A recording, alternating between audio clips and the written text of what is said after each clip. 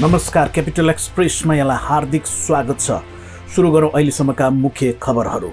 चितवनको माडीमा गाडीले मोटरसाइकललाई ठक्कर दिँदा 2 जनाको मृत्यु भएको छ, 1 जना घाइते भएका छन्। शनिबार साँझ माडी नगरपालिका 1 बरुवाई स्थित चिताई खोलाको पुलमा लु 2च2508 नम्बरको बलेरो गाडीले बागमती प्रदेश 060001 प 4093 नम्बरको मोटरसाइकललाई ठक्कर दिँदा मोटरसाइकल चालक सोमेश्वर माविका लेखापाल सूर्य अधिकारी र मोटरसाइकल पछाडि सवार शिक्षक बेगबहादुर खत्रीको मृत्यु भएको हो। सोही विद्यालयका अर्का शिक्षक भवानी प्रसाद पौडेल भने घाइते भएका छन्।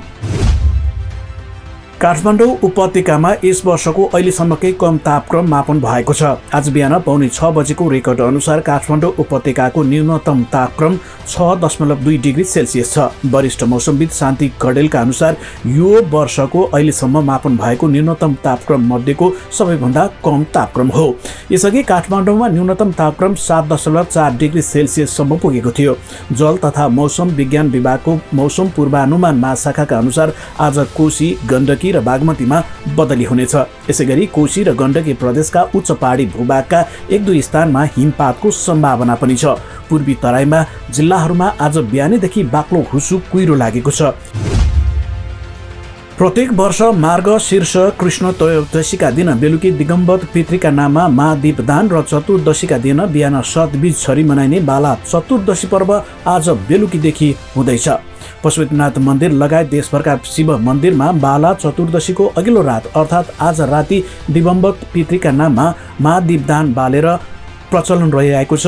बाला चतुर्दशीको अवसरमा पशुपति क्षेत्र विकास कोषले पशुपतिनाथमा दीप प्रज्वलनदेखि मुख्य क्षेत्रमा सतबीज छर्ने व्यवस्था मिलाएको जनाएको छ। कोषका कार्यकारी निर्देशक घनश्याम खतिवडाले बाला चतुर्दशी पर्व मनाउन देशका विभिन्न स्थानबाट भक्तजन पशुपतिमा आउने गरेको बताउनु भएको छ। जिल्ला कारागार मोरङमा पूर्वपक्षका लागि थुनामा रहेका 1 जना बन्दीको रहस्यमय मृत्यु भएको छ। उनको मृत्युपछि आफन्तले सत्य तथ्य छानबिनको माग गरेका छन्। पूर्वपक्षका लागि थुनामा रहेका मोरङको लेटाङ 4 घर भएका 40 वर्षीय केशर बहादुर भुजेलको बिहिबार बेलुका झण्डै 5:30 बजेतिर उपचारको क्रममा कोशी अस्पतालको आकस्मिक कक्षमा मृत्यु भएको थियो। भुजेलको मृत्युको घटनालाई उनका परिवारले रहस्यमय मृत्यु भएको भन्दै छानबिन समिति गठन गरी सत्य तथ्य सार्वजनिक गर्न माग समेत गरेका छन्। भुजेलको शव पोस्टमार्टम हुन अझै सकेको छैन। भुजेलको मृत्यु हुनुभन्दा 1 घण्टा अगाडि 4 बजे मृतकका भान्जी एलिजा भुजेललाई खबर गएको थियो। नेकपा एमालेले सुरु गरेको झुलाघाट चिवा भन्ज्याङ संकल्प यात्रालाई अवरोध नगर्न नेकपा एमालेले पहिचानवादीहरूलाई आग्रह गरेको छ। एमाले प्रचार तथा प्रकाशन विभाग कोशी प्रदेशले आयोजना गरेको पत्रकार सम्मेलनमा संकल्प यात्रा पहिचानवादी लक्षित नभएको भन्दै बन्द हडताल फिर्ता गर्न एमालेले आग्रह गरेको छ। संकल्प यात्रा मङ्सिर 26 देखि कोशी प्रदेश प्रवेश गर्दैछ। कोशी प्रदेशमा पहिचान पक्षधरले एमालेको अभियानलाई अवरोध गर्ने गरी विरोधका कार्यक्रम सार्वजनिक गरेको छ। एमालेले पूर्व निर्धारित कार्यतालिका अनुसार 3 हप्ते कार्यक्रम गत मङ्सिर 14 गते बैतडीको झुलाघाटबाट झुलाघाट चिवा भन्ज्याङ समृद्धिका लागि संकल्प यात्रा सुरु भएको केन्द्रीय सचिव तथा कोशी प्रदेशका इन्चार्ज रघुवीर मासेटले बताउनु भयो।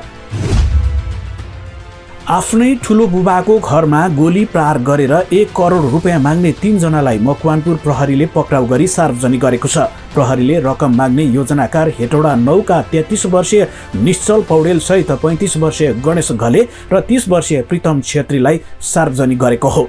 गत मङ्सिर 19 गते हेटौडा उपमहानगरपालिका वडा नम्बर 9 का स्थानीय सूर्य प्रसाद पौडेलको घरको भित्तामा 81 गोली प्रहार भएको थियो। रातको समयमा घरको भित्तामा 81 गोली बर्सात गर्दै घटनाका मुख्य योजनाकार निश्चलले उनका सहोदर ठुलो बुबा सूर्य प्रसादलाई आतंकित बनाएका थिए। गोली प्रहारपछि निश्चलले नयाँ नम्बरबाट फोन गरेर हिन्दी भाषाको प्रयोग गर्दै 1 करोड रुपियाँ माग गरेका थिए। धादिङ केन्द्रबिन्दु भएर भूकम्प गएको छ। आज बिहान 8:23 जाँदा 4.2 म्याग्निच्युडको भूकम्प गएको हो। भूकम्पको केन्द्रबिन्दु धादिङको मैदी आसपास रहेको खानी तथा राष्ट्रिय भूकम्प मापन केन्द्रले जनाएको छ।